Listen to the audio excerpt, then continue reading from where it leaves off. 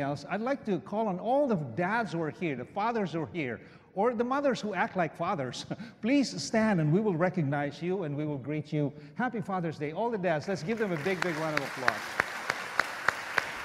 Congratulations. Thank you. Thank you very much. Yeah, you got to enjoy your day because the rest of the year is Mother's Day.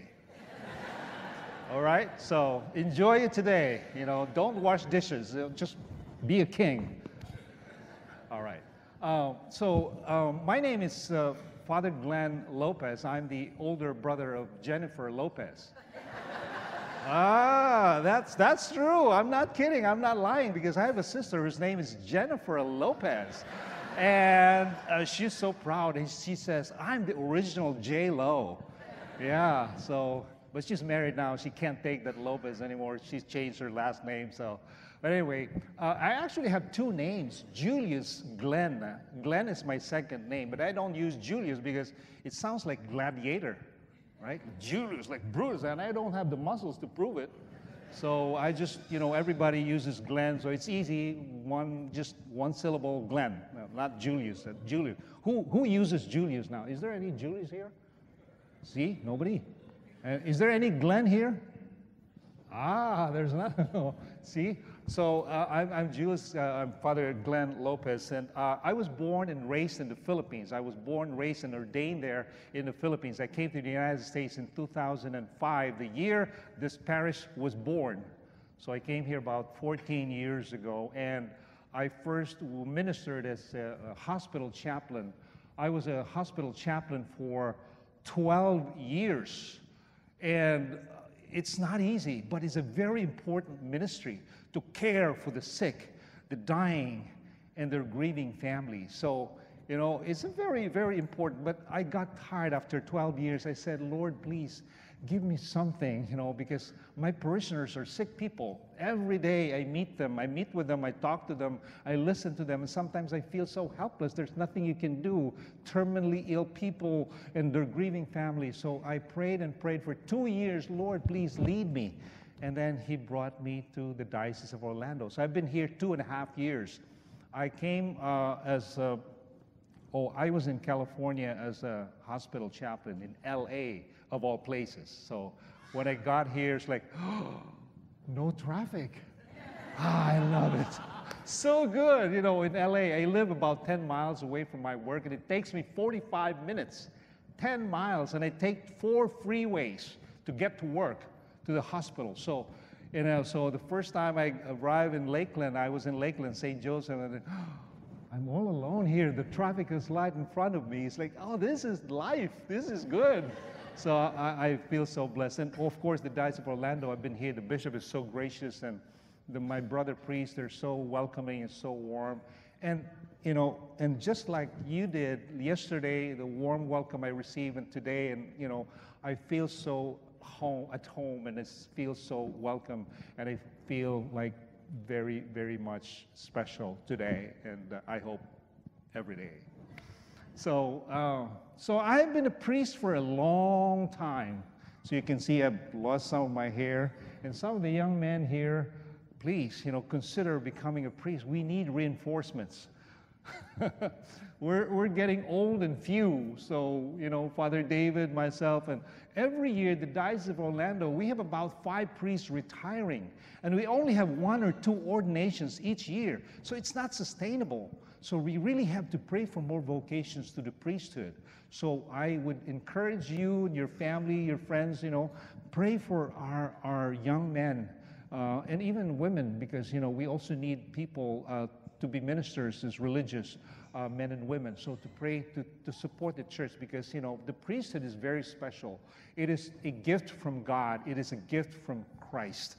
And so we need priests. And so I'm just happy to be here to be able to minister with you. So I've been a priest for 30 years. I was ordained in December 9 of 1989. So by December 9, I'll be 30 years a priest. So I feel like I'm really old.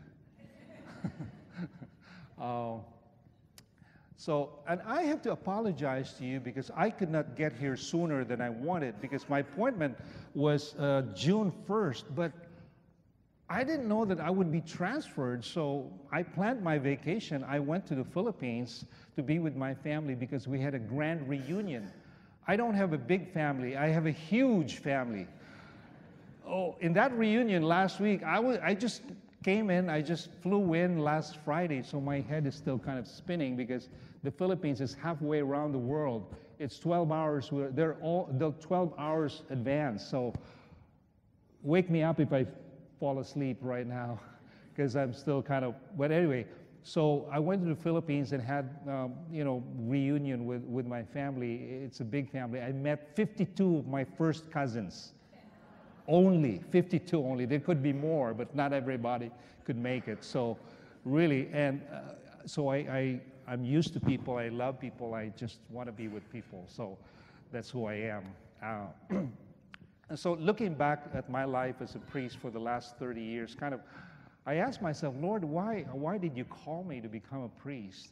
And for those of us who are old enough to understand and realize, make realizations in life that life really is a mystery, right? Life is a mystery. Why am I here? Why am I dad?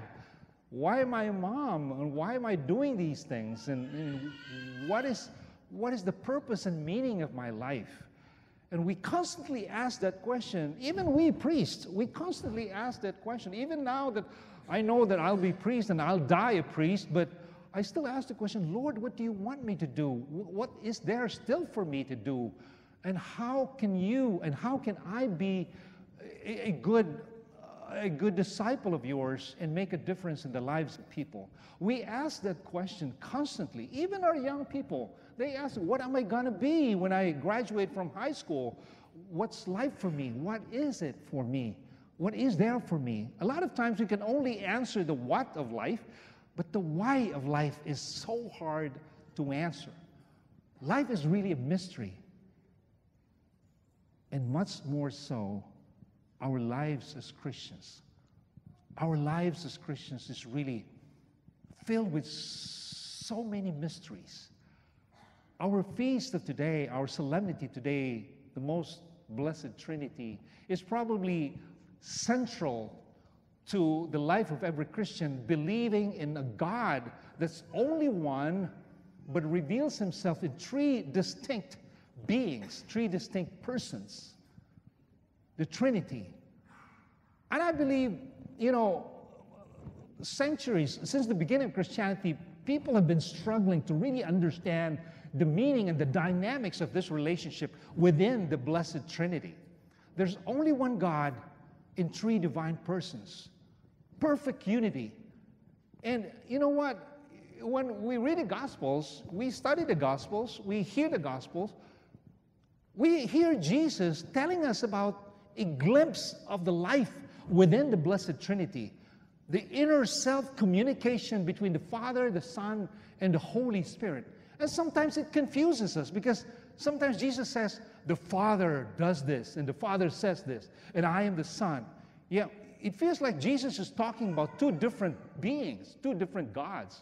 But then at other times he will also say, the Father and I are one, meaning just one. There's no two gods there. It's only one. The Father and I are one. And I will give you the Spirit who will lead you to all truth, the gospel that we have just heard. So the dynamics of this relationship, the perfect unity, the holy triune God, is so hard to understand. It's so hard to fathom. But our being as humans, we always love to know things, I want to know, what is it? And how can I solve this mystery? That's human nature. Knowledge. I want to have knowledge. But I think God is calling us to have wisdom. More than knowledge, to have wisdom. To use our knowledge to see things and to be enlightened by things as we reflect on the meaning of God in our lives. And I believe God is a mystery not to be solved, but a mystery to be lived. We have to live the life of the Trinity in our lives. And how do we do that? We know that the Father is the Creator God. The Son is the Redeemer God, and the Spirit is the Sanctifier God. How can we live the Trinity in our lives? Because we're baptized into Christ. And where Christ is, there is the Father and there's the Holy Spirit. The one in three divine persons in each one of us. When we receive the beautiful sacrament of Christian initiation, God is within us. We are become the temple of God, and His Spirit dwells in us. And where the Spirit is, there is the Father and the Son. And so, how can we live the Trinity in our lives? We are walking Trinities ourselves too, because we are temples of God.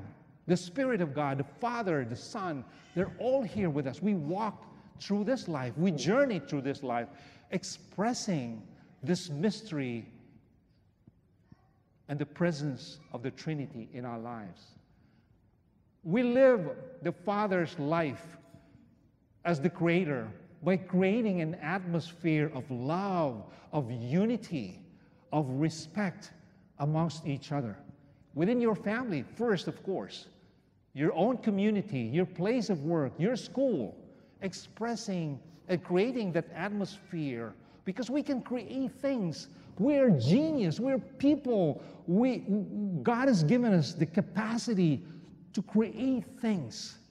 And the challenge for us now as Christians, as followers of Christ, is that we have to create certain atmosphere in our community, in our families, in our homes, in our schools, or places of work, where God can be revealed through us. And as the Redeemer, we have to live the life of Jesus by showing compassion to people. Be compassionate. Be respectful. Be understanding. And above all, be forgiving. Be forgiving. Jesus has forgiven us without counting the cost. He died for us. And He didn't say, okay, I'll die for you now, but then I'll get back to you, when I... No, He said, I die for all of you, for both the good and the bad. And He teaches us to love one another. He said, love your enemies. That's the most difficult part of being a Christian, to love your enemies. Do you have enemies right now? Can you really say that, I love my enemy? That's hard, right? That's so hard. And people find it so difficult to forgive and even to forget. People sometimes spend years and years of their lives, even towards the end of their life, still not having able to forgive someone, still hold a grudge, the heavy heart. But Jesus said, forgive, love your enemies, and pray for those who hate you. And for those who say that Christian living or Christian life is easy, you're wrong. Just with that, that's not going to be easy. To love your enemies, to pray for those who hate you, to those who hurt you. And then finally, the Spirit is the sanctifier. The Spirit sanctifies us by giving us gifts, because the Spirit is the giver of good gifts.